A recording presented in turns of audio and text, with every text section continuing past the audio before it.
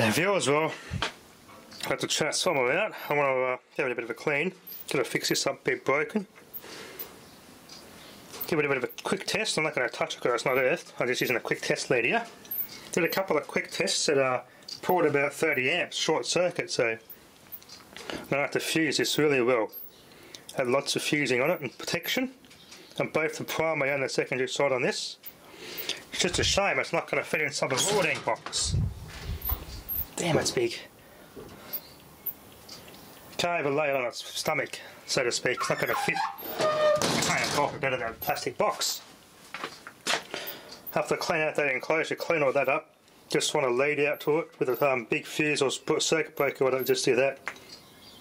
I want to run it through a nice circuit breaker, I think. Just have this sitting up on the shelf. Have this AC go into my welding power supply separately. The rectifier will handle it. It's a 50 amp rectifier, so that will handle it.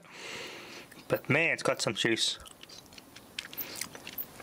I'll do a quick test on camera just to show you, but I won't do it for very long because it does, it does pull up that amps, that's for sure.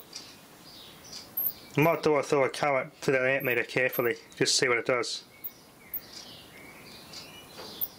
It's a fair bit of current there. I've also ordered some components for this too. I was a bit short on some electrolytics and some radio capacitor values for this one, so I've ordered some more. They're on their way. I've already got the spare dial cord and everything for this. Look at that power cord. Has not been plugged in since Christ was a foot soldier. That's not going to pass a mega test or any insulation test at all. Anyway, let's test this 32 volt transformer. I've also plugged in an 80 which I had in my stash, so I'm going to have to get this all organised, and that'll be another later date. First I'll work on this. I'll show you this bad boy. This thing pushes some current, that's for sure. It's shunted, see what it does. Whoa. Oh, yikes, 10 amps, hey! There you guys, what's cheap, that'll get a lead. Well, I pushed 10 amps across that shunt. Yeah, I'll unplug that safety first. Not even warm, not even. So with that shunt, didn't do it for long. But I wonder what that shunt's rated at. Oh, that's the smelly stuff. So I got the 10 amps, that shunt's probably, I don't know what that shunt is, but I reckon it would have been at least 50 amps short.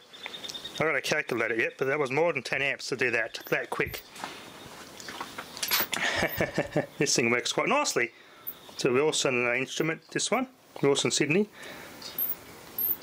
But I'm going to put that away, and that quick test was enough to blow these leads up, so look at that, destroyed. I know I do it it's the Glad 4 when I visited him. He's got some of these made up. He kept the leads, the clips, but he's actually used some silicon wire, which is a good idea. Bit expensive, but for something like this, it wouldn't have burnt like that, the silicon wire. This thing just smoked quite nicely, but yeah, I'm definitely going to put a fuse on the primary. I reckon a 10 amp fuse on that thing, on the primary side, and a good circuit breaker on the secondary. That was at least 40-50 amps on that, a short circuit. So that's plenty for my bloody raw dang buck converter, but I'm going to have to fuse it to at least 20 amps to protect my buck converter. Because if I go over the 20 amp spec of this thing, the shunts aren't going to be happy on that circuit board. I could blow traces up. So I'll run this through I'll set it all up, and I'll get some 20 amp fast blow fuses for that power supply. I've got more than what I need on this thing. This thing will satisfy all of my needs. Perfect. And as an added bonus, that thing via my Rawding, that'll drive my ZVS nicely. So that'll be a mean ZVS power supply project.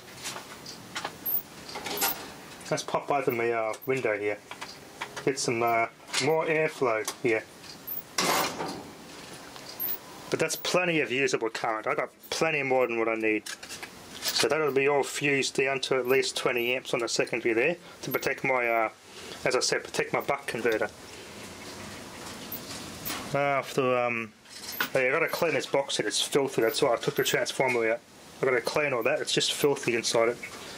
Oily, greasy, it's just hard to get off my hands. But yeah, she got some plenty of power, that's for sure. Anyway, that's a good quick test. Thanks for watching. Okay, I'll be rude not to viewers. Well, I'm going to add this bit into my video. My induction heater. Oh yes, the induction heater's come out to play. 8.4 amps, for the field in there. 9.1 amp. Yeah, I've got it limited to 10 amps. And just dropping the transformer from 41 volts on the input down to 29 volts. Just pulling that transformer down a bit.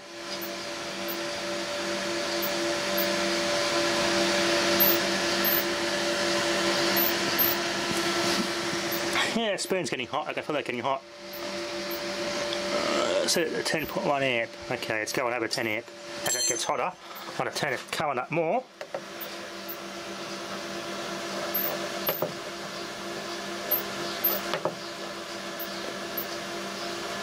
$19.95 goes up to 20 amp. Oh yes, 11 amps now it's approaching. Watch this get red hot. I'm just going to tell you what the screen says. It's dropping to 29.4 volts, 10.6 amp, 10.8 amp at peak that. The spoon's starting to get hot. Yep. Oh yes, this thing's got plenty of power. Yeah, it's just getting hotter, the resistance is going down, so it's using less power now as the spoon heats up. 240 watts, this is a 1.8 kilowatt heater. I'm only pulling 235 watts. This transformer's got plenty of power now. Whoops. I short my thing out. That's hot. My coil's not, which is good.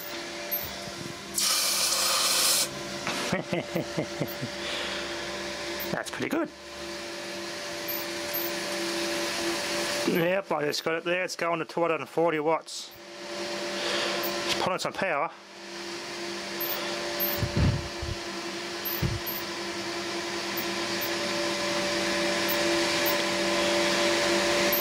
See that little O-ring in there, that little chain link? Watch what it does, it dances. I'm holding this as still as I can. Just heating my hand up.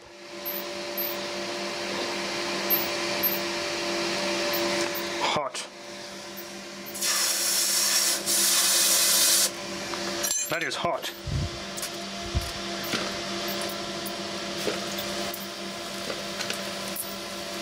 Extremely hot.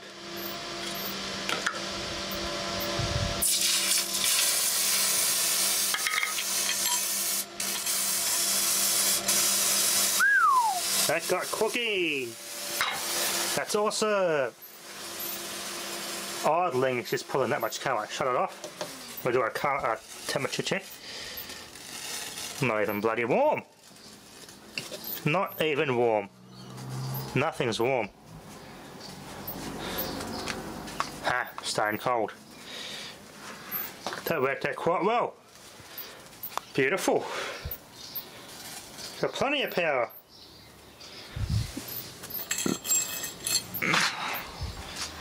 They're still dry, so it's still quite hot to the touch.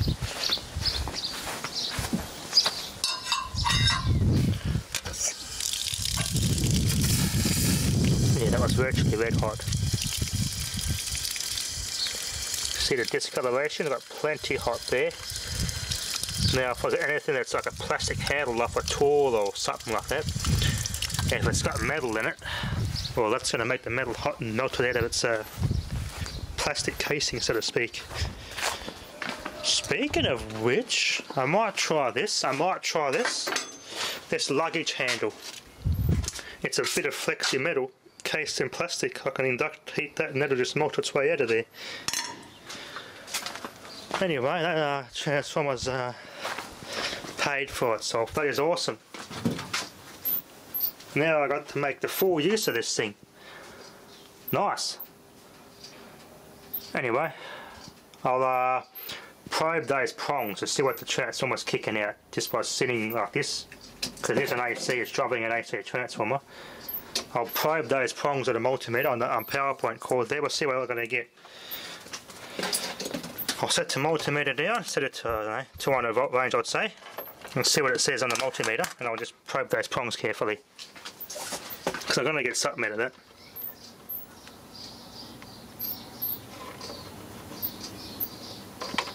I'll set the camera down, and I'll just put the screen in front of the camera. There we go, a bit of glare, but let's see what it says on the meter. Nothing. Oh yeah, this is a cheap meter. Whoops. You got to set it to the voltage range AC. There we go.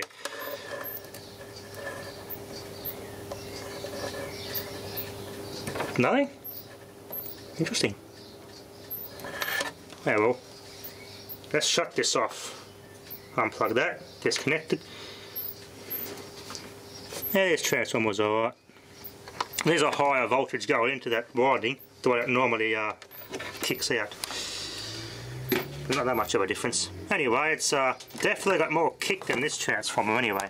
This is good for its size, but this is better for its much more current to get much use out of this thing. Not even warm. That's awesome. Anyway, I'll unplug that safety first. There we go. Staying cold. Thanks for watching.